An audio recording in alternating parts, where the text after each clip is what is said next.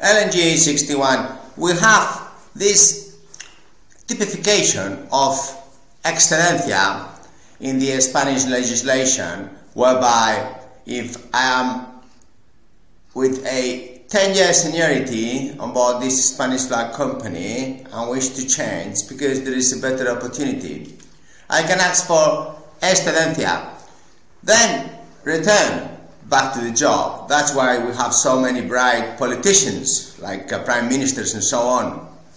And this is what they do. They ask for excedencia.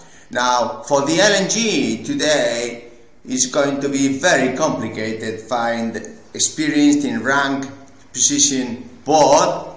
We can negotiate these excedencias with existing crew that have long time on board this LNG's Spanish flag. Is becoming a tendency now, because all tricks that there are in the table, we must, under compliance, of course, we must use them, because there is going to be a fight for talent, and those that have the better tricks, the black belts in the HR, are those that are going to survive this fight for talent. So this is one of the resources that I have, you have now, should you need to have a fleet of 15, 20 LNGs signed with Candina, because we could really attract those officers. Why? They have CBAs, 4-5%, but the market is much higher, and it will be much higher, because supply demand is going to make these top experienced cargo engineer,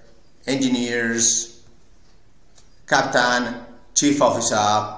These ranks are going to be in very short supply, so wages will go up. And it is one of these tricks that we have, and that is not so easy, but please think about it 2 times before giving the contract of crew management for 20 years to a competitor. Consider Candina, because we do have this pool of very experienced officers, top officers on board LNGs for a very long time. So please, get as a benchmark, quote, let's have a video, talk about it, because we can supply these next 450 LNGs that are going to be floating around. Thank you very much indeed. Like and subscribe. Bye.